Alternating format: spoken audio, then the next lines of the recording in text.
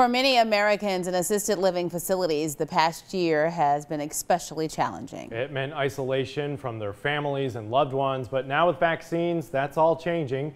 3's on the street tonight. Victor Georges joins us live in Youngsville with the story tonight. Victor. 344 long days.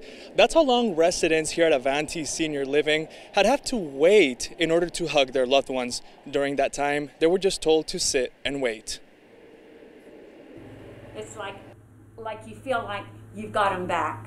Mary Neely says she can't wait to see her family after such a long time. COVID vaccines are making that happen. And little by little, what seemed like a rainy day that lasted forever is coming to an end. He got his second one today.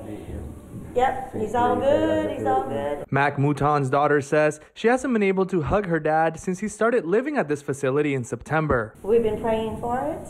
We've been hoping for it. We're so grateful that times have changed. As for Mary Neely, her family waited to have their Christmas to make sure she was a part of it. Months later, she was able to join them. I feel like I died and went to heaven. It was so awesome being with them Sunday. We finally was able to have our Christmas. She's now able to leave this building and she's ready for it all. You know, life is what you make it. You can sit in that room and feel sorry for yourself, or you can get out and enjoy life, you know. So I choose to enjoy life.